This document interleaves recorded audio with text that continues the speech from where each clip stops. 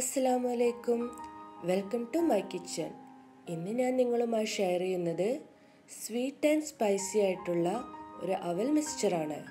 ഇത് വളരെ ടേസ്റ്റിയാണ്. ഇത് അവൽ കൊണ്ടാണ് നമ്മൾ ഉണ്ടാക്കുന്നത്. കുട്ടികൾക്കും മുതിർന്നവർക്കും എല്ലാം ഒരുപോലെ ഇഷ്ടാവുന്ന അവൽ മിക്സ്ചർ എളുപ്പത്തിൽ എങ്ങനെ തയ്യാറാക്കാമെന്ന് നോക്കിയാലോ. ഇതിനു വേണ്ടി ആദ്യം നമുക്ക് ഈ മിക്സ്ചറിന് വേണ്ട പൗഡർ തയ്യാറാക്കാം. 1/4 ടീസ്പൂൺ മഞ്ഞൾപ്പൊടി, 1/4 ടീസ്പൂൺ മുളക് പൊടി, ഞാൻ കാശ്മീരി ചില്ലിയാണ് എടുത്തിട്ടുള്ളത്, 1/4 ടീസ്പൂൺ കുരുമുളക് പൊടി, 2 ടേബിൾ സ്പൂൺ പഞ്ചസാര 1 ടേബിൾ സ്പൂൺ ഷുഗർ പൊടിച്ചത്, 1/2 ടീസ്പൂണോളം ഉപ്പ് ചേർത്ത് കൊടുക്കാം, 2 പിഞ്ച് കായം കൂടെ ചേർക്കാം. ഇനി നമുക്ക് ഈ പൗഡർ നന്നായിട്ടൊന്ന് മിക്സ് ചെയ്യാം. ഇതുപോലെ ഒരു സ്പൂൺ ഉപയോഗിച്ച് നന്നായിട്ട് മിക്സ് ചെയ്ത് നമുക്കിത് മാറ്റി വയ്ക്കാം. ഇനി മിക്സ്ചറിന് വേണ്ട ബാക്കി ഇൻഗ്രീഡിയൻസ് എങ്ങനെ തയ്യാറാക്കാമെന്ന് നോക്കാം. ഇതിനു വേണ്ടി ഞാനിവിടെ ഒരു കടായി അടുപ്പത്ത് വെച്ചിട്ടുണ്ട്. ഏത് ചട്ടിയാലും കുഴപ്പമൊന്നുമില്ല. ആദ്യം നമുക്ക് ഈ അവലും ബാക്കിയുള്ള മിക്സ്ചറും ഒന്ന് ഫ്രൈ ചെയ്തെടുക്കണം. ഡീപ് ഫ്രൈ ആണ് ഞാൻ ചെയ്യുന്നത്.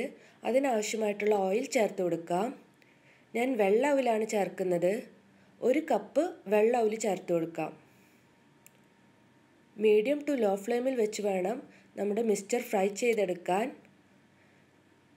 2-3 മിനിറ്റിനുള്ളിൽ ഈ അവൽ ഫ്രൈ ആയി കിട്ടും.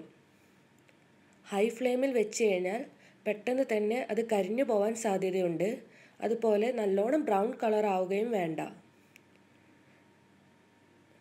ഇപ്പോൾ നമ്മുടെ അവൽ ഫ്രൈ ആയി വന്നിട്ടുണ്ട്. ഇതിനെ ഇതുപോലെ ഒരു സ്ട്രെയിനറിലേക്ക് മാറ്റാം. നമ്മുടെ അവലിൻ്റെ എണ്ണയെല്ലാം നല്ലതുപോലെ വാർന്ന് കിട്ടുന്നതിന് വേണ്ടിയാണ് ഇങ്ങനെ ചെയ്യുന്നത്. സ്ട്രെയിനറിൽ നിന്ന് എണ്ണ വാർന്നതിന് ശേഷം ഇതുപോലെ ഒരു കിച്ചൺ ടിഷ്യൂവിൽ ഇട്ട് കൊടുക്കാം. അടുത്തതായി ഒരു 6-7 കാഷ്യൂ നട്ട് ഇതുപോലെ പൊട്ടിച്ചിട്ടിട്ട് കൊടുക്കാം. 1/4 കപ്പ് പൊട്ടുകടല ചേർത്ത് കൊടുക്കാം. ഇതിൽ നമുക്ക് പീനട്ട്സും ചേർക്കാം, പക്ഷെ ഞാനിവിടെ അത് ചേർത്തിട്ടില്ല. ആവശ്യത്തിന് കറിവേപ്പില, അതുപോലെ ഒരു പച്ചമുളക് ചെറുതായിട്ട് അരിഞ്ഞത് അതുകൂടെ ഇതിലേക്ക് ചേർത്ത് കൊടുക്കാം. ഇത് ഏകദേശം 1 മിനിറ്റ് കൊണ്ട് തന്നെ നമുക്ക് ഫ്രൈ ആയി കിട്ടും. ഇതിനെ ഒരു സ്ട്രെയിനറിലേക്ക് മാറ്റാം. ഇനി നമുക്കിവിടെ ഒരു കടലമാവിന് മിക്സ് തയ്യാറാക്കേണ്ടതുണ്ട്. ഇതിനു വേണ്ടി 2 ടേബിൾ സ്പൂൺ കടലമാവ്, 1 പിഞ്ച് മഞ്ഞൾപ്പൊടി, ഒരല്പം ഉപ്പും ചേർത്ത് ഇതുപോലെ ലൂസ് കൺസിസ്റ്റൻസിയിൽ തയ്യാറാക്കിയ മാവിനെ ഇങ്ങനെ എണ്ണയിലോട്ട് ഒരു സ്ട്രെയിനർ ഉപയോഗിച്ച് ഇട്ട് കൊടുക്കാം. നിറയെ ഹോളുള്ള ഒരു അപ്പത്തവി ആയാലും കുഴപ്പമില്ല. ഇത് കട്ട പിടിക്കുന്നതുകൊണ്ട് സാരമൊന്നുമില്ല. നമുക്ക് ഇത് ഫ്രൈ ആയതിനു ശേഷം സ്ട്രെയിനറിലോട്ട് മാറ്റി കൈകൊണ്ട് പതുക്കെ ഒന്ന് ക്രഷ് ചെയ്തെടുത്താൽ മതി. ഇത് നല്ലതുപോലെ ഒന്ന് മൊരിയുന്നതിനായിട്ട് നമുക്ക് വെയിറ്റ് ചെയ്യാം.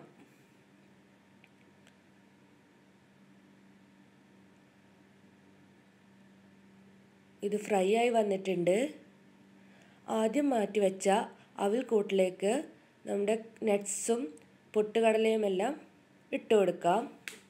ഇനി സ്ട്രെയിനറിലോട്ട് നമ്മുടെ കടലമാവ് പൊരിച്ചത് ചേർത്ത് കൊടുക്കാം.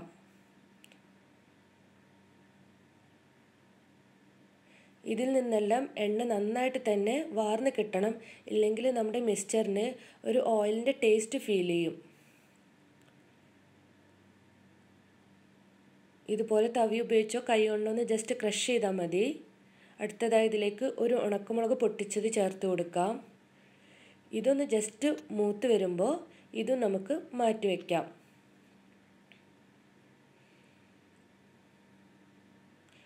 ഇനി നമ്മുടെ മിക്സ്ചർ എങ്ങനെ മിക്സ് ചെയ്യാമെന്ന് നോക്കാം. ഇതിനു വേണ്ടി ഞാനിവിടെ ഒരു ഗ്ലാസ് ബൗൾ എടുത്തിട്ടുണ്ട്. ഇതിലേക്ക് ആദ്യം മാറ്റി വെച്ച അവലിൻ്റെയും കടലയുടെയും മിക്സ് ചേർത്ത് കൊടുക്കാം. എണ്ണ നല്ലതുപോലെ വാർന്നതിന് ശേഷമാണ് ഞാൻ ഇതിലേക്ക് ചേർത്ത് കൊടുക്കുന്നത്.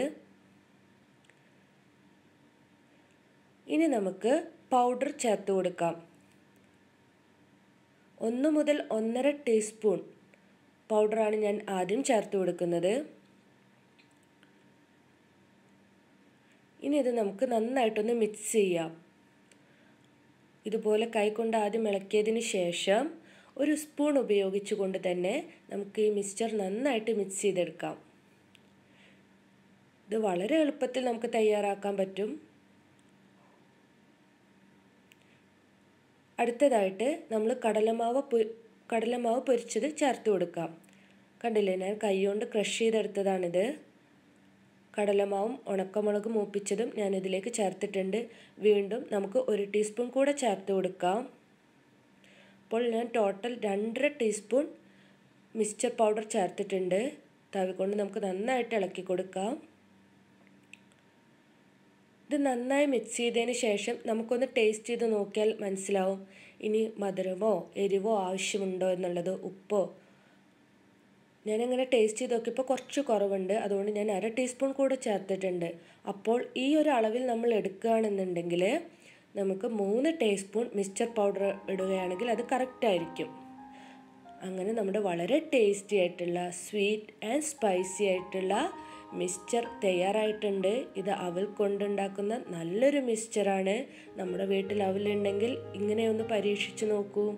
കുട്ടികൾക്കും മുതിർന്നവർക്കുമെല്ലാം ഒരുപോലെ ഇഷ്ടമാവുന്ന നല്ലൊരു മിക്സ്ചറാണിത്. എൻ്റെ വീഡിയോ ഇഷ്ടമായെങ്കിൽ ലൈക്ക് ചെയ്യാനും സബ്സ്ക്രൈബ് ചെയ്യാനും മറക്കല്ലേ. Thank you.